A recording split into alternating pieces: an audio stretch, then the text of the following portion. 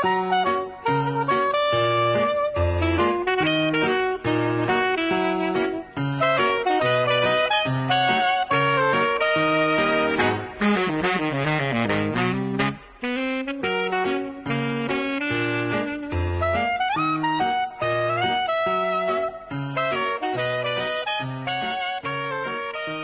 to Mr. Foy's Easel. As you can see, the theme for this episode is lines.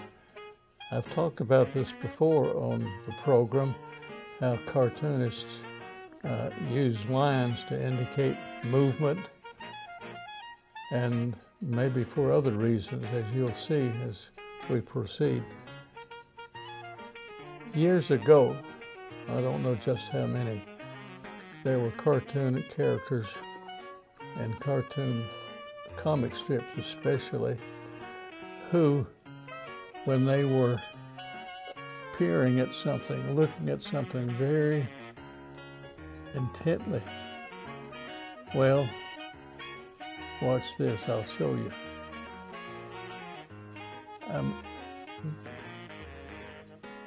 What I'm showing you here is a bird watcher. I don't know if any of you are bird watchers or not. Bird watchers. But this is supposed to be a magnifying glass, kind of like a detective would have. And the line I'm talking about, well, to indicate this stare, they used to, a lot of cartoons would have little dashes like that. In this case, he's, as you might guess, he's trying to identify a bird. This bird is kind of looking back, wondering what's going on. And if somebody's a little puzzled and doesn't understand what the heck's going on, they might have a little question mark inside a balloon.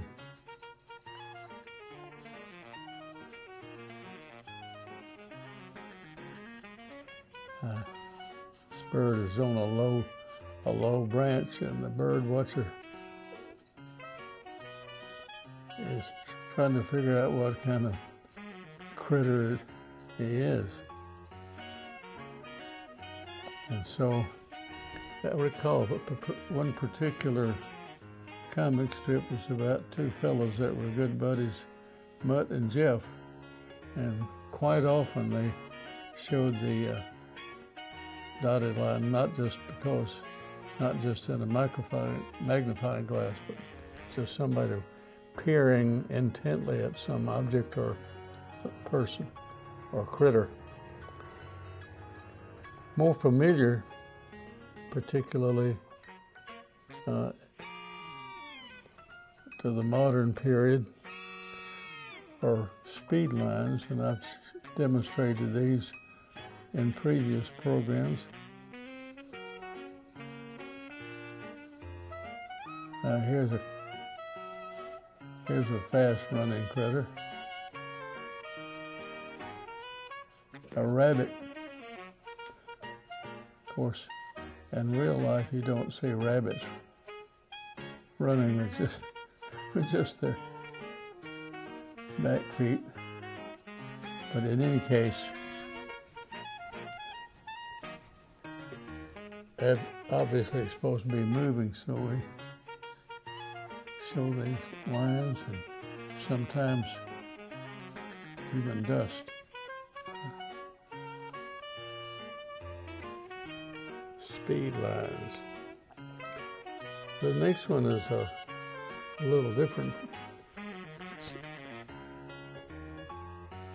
indication of movement. Incidentally, that first one doesn't indicate movement, but it is an example of lines in cartoons.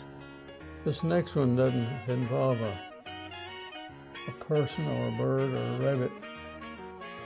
It's an old rattle trap of a car.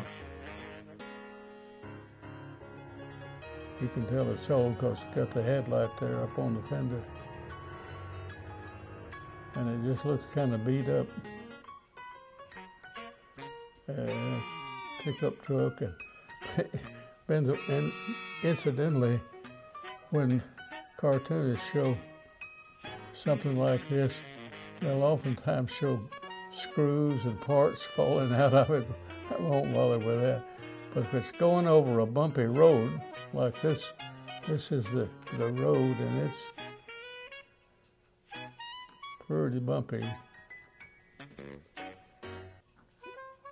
Can't see the dude in there very well, but he's had this old buggy for a long time. Anyway, these lines indicate that it's really a rattle trap. Of course, any car might bounce around a little bit on roads like this one.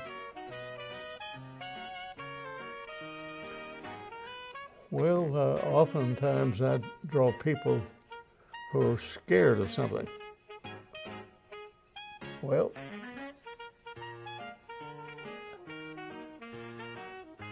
here's it.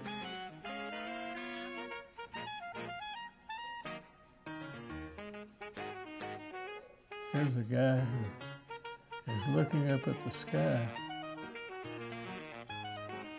I won't draw it because it's too high up, but he sees a huge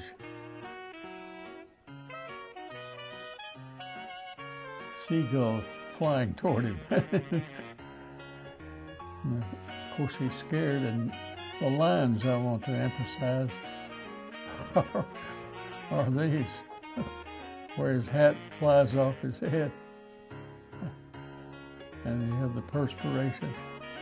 So you need lines to show this improbable result here. In real life, you can be very, very scared and still keep your hat on, but this is not real life. This is a fantasy land of cartoon critters.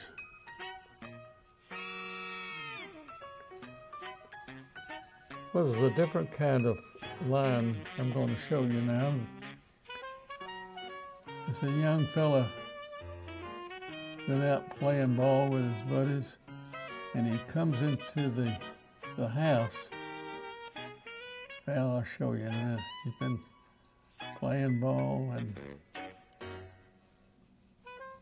he smells something wonderful, an aroma from the kitchen, and he knows Mom is in there baking a cake or something. Now, the little wavy lines are often used to indicate a pleasant smell, pleasant aroma. And so he's looking forward to getting in on the goodies.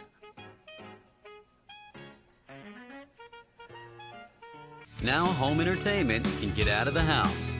Introducing Conway Corp TV, streaming entertainment with cloud DVR, live sports, local TV, and much more. It's perfect for rom-coms on the couch, adventures in the backyard, and binging over lunch. So whether you're in your bedroom, on your phone, or on the go, it all feels like home. Conway Corp TV, available only from Conway Corp. Certain lines are used in winter scenes in cartoons. The guy's waiting for a bus or something.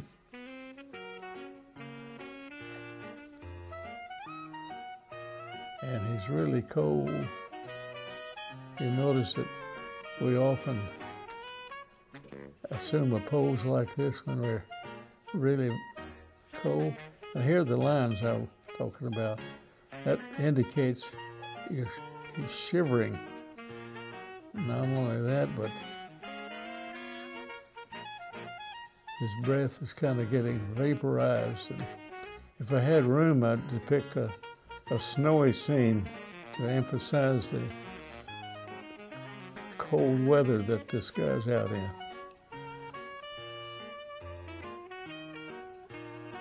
And the little boy smelling the good aroma.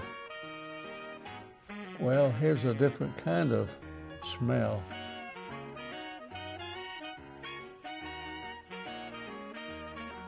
Even with the lid on, the garbage can may emit or put forth this scent, which is obnoxious to most of us, but when Alley Cat is not disgusted, he's thinking about ways to get into the thing, having to depend on something other than cat food in a can, and another in the smaller can.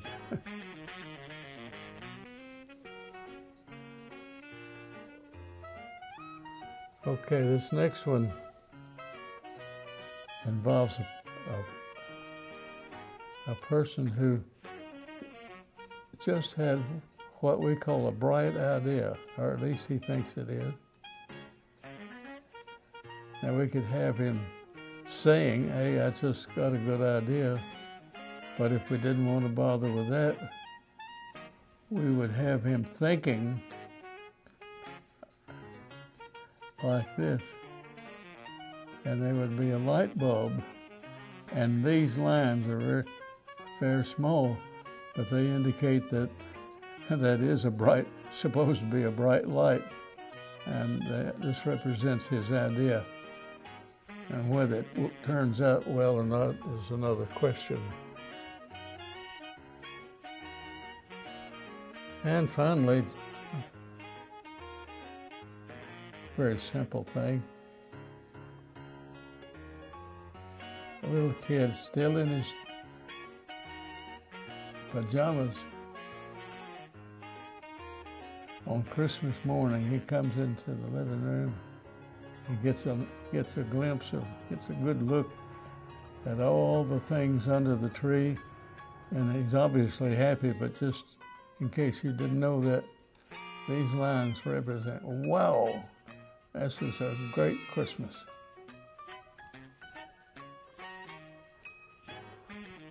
Well, let's put a little color on some of these. Using a red crayon to indicate flesh color. It's not precisely flesh color, but it's pretty close. And down here, I'll accentuate the red a little bit because, you know, when you're out in the cold, you might be kind of red in the face.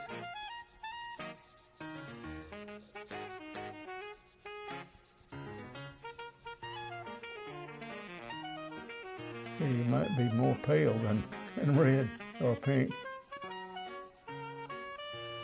And I won't take time to color all of these, but I'll put a little color here and there.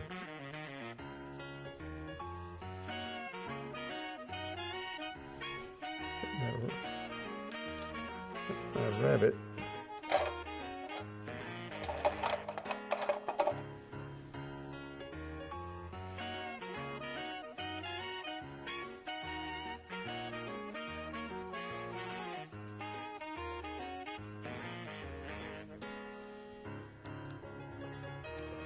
And the old beat-up truck is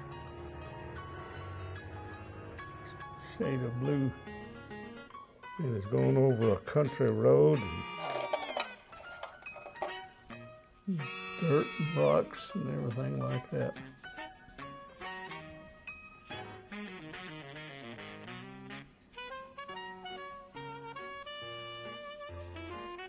So that's it for this episode of Mr. Foy's Easel. Tune in again, and we'll explore the various aspects of cartooning in the old days and in the new days.